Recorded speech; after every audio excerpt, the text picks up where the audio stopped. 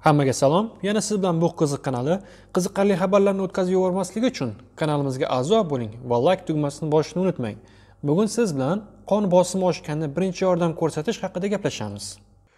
Arterial gipertoniya, yuqori qon bosimi yurak qon-tomir kasalliklari rivojlanishida eng muhim rol o'ynaydigan omil hisoblanadi.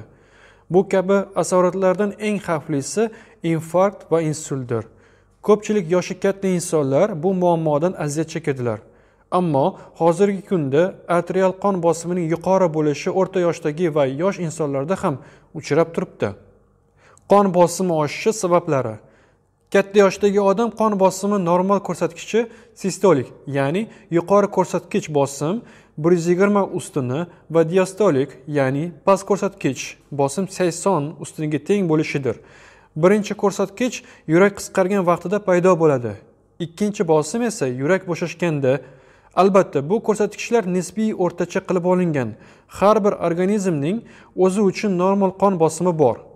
Gipertoniya deganda qon bosimining 140 ustunidan yuqori bo'lgan holatlar tushuniladi. Diastolik ko'rsatkich esa 90 ustunidan yuqori bo'lishi. Bu ko'rsatkichlardan yuqori bo'lgan qon bosim maxsus davo chora tadbirlarini talab etadi. Agar arterial qon bosimi 180 ga 110 ko'rsatkichlarda bo'lsa va undan ham ortsa, zudlik bilan tibbiy yordam ko'rsatilishi zarur. 90% holatlarda gipertoniya sababini aniqlashning imkoni bo'lmaydi. Bunday holat birinchi gipertenziya deb ataladi.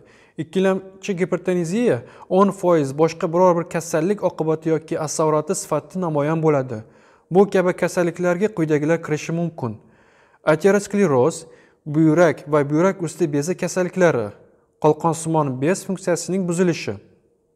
Birinchi gipertenziya turli xil omillar ta'sirida yuzaga chiqadi. Bu kabi faktorlar quyidagilarni o'z ichiga oladi. Nasliy omil, ortishi tana vazni, stress va zo'riqish, spirtli ichimliklarni ichish, tamaki mahsulotlarini chakish, kofe va boshqa energetik ichimliklar ko'p qabul qilish, noto'g'ri ovqatlanish tartibi. Gipertonik kriz simptomlari va birinchi yordam ko'rsatish. Gipertoniya odatda belgilarsiz kechadi. Organizmda kechayotgan patologik holatni inson avvaliga sezmaydi. O'z vaqtida chora ko'rmaslik keyinchalik jiddiy oqibatlarga olib keladi. Masalan, gipertonik kriz va boshqa jiddiy asoratlar. Gipertonik kriz qon bosimining birdan ko'tarilishi va qon bosimi ko'rsatkichlarining kritik shakllardan o'tib ketishi ko'pincha quyidagi simptomlar bilan namoyon bo'ladi. Nafas olishning qiyinlashuvi, ko'krak sohasidagi og'riq, taxikardiya, kuchli bosh og'rig'i, bosh aylanishi, ko'rish bilan bog'liq muammolar, ko'z ichi qizarishi, ko'z ichki bosimining ortishi, ko'ngil aynishi va qayd qilish, ter qoplamlarining qizarishi va haroratning biroz oshishi, tananing ayrim sohalari yoki qo'l va oyoqlarning oqarishi. Bu kabi simptomlar paydo bo'lishi bilanoq qon bosimi o'lchash kerak. Agar ko'rsatkichlar kritik darajada bo'lsa, zudlik bilan tez tibbiy yordamga murojaat etish zarur. Shifokor kelguniga qadar quyidagi chora-tadbirlar amalga oshirilishi kerak. Bemorni qulay joyga joylashtirish, tananing yuqori qismini biroz ko'tarish, ya'ni har qanday jismoniy harakatdan cheklash, bemorni qimirlatmaslik, bemorning kiyimlarini bo'shatish, ya'ni bo'yin tugmalari yechiladi, kamarlar bo'shatiladi. Toza havo kirishini ta'minlash uchun oyna va forchkalar ochiladi. Agar bemorga qon bosimini tushiruvchi preparatlar avvaldan yozib berilgan bo'lsa, rejimdan tashqari qabul qilish tez yordam sifatida nifedipin yoki kaptopril tabletkalardan bir donasini til ostiga so'rish uchun berish mumkin. Albatta, shifokor tavsiyasiga ko'ra. Ko'krak va ko'krak orti sohasida og'riq bo'lsa, nitrogliserin tabletkasidan berish kerak. Sedativ vositalardan berish ham yaxshi samara beradi. Karvalov va valokardin ular bemorni tinchlantiradi va umumiy ahvolni yaxshilaydi. Iliq muolajalar, xantalar, grelkalarni oyoqqa qo'yish ham qon bosimini biroz tushiradi. Bemor bilan yengil suhbat qurish va uning xayolini chalg'itish ham bemorning kasallik haqidagi ortiqcha qayg'urmasligiga sabab bo'ladi. Qon bosimi oshishi davosi va profilaktikasi. Ikkilamchi gipertoniyada asosiy kasallikni davolash o'z-o'zidan arterial qon bosimi oshishini ham bartaraf etadi. Boshqa holatlarda arterial gipertenziyaning boshlang'ich davrlarida va kasallik profilaktikasida hayot tarzi kun tartibi, odatlar va ovqatlanish tartibini o'zgartirish kerak bo'ladi. Qon bosimini tushirishning eng samarali usuli tana vaznini me'yoriy keltirishdir. Buning yo'li oson. Kamroq va to'g'ri ovqatlanish, ayniqsa yog'li, qovurilgan, shirin, dudlangan mahsulotlarning iste'molini kamaytirish va ko'proq aktiv harakatda bo'lish. Stress arterial qon bosimi oshishiga olib keluvchi eng salbiy holat. Stress vaqtida ajralib chiqadigan gormonlar qon tomirlarini toraytiradi va qon bosimi oshishiga sabab bo'ladi.